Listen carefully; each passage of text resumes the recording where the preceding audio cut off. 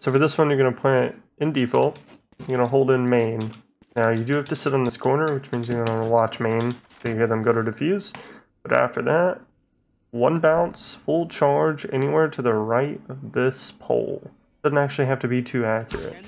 That's going to land perfectly on default. And after you throw both your shock darts, you have plenty of time to come out here and kill whoever's left. So I do recommend you keep your recon dart. You can throw it on this tree, which will reveal anyone still by bomb. Won't show this or this, so be prepared for that. But it does clear that.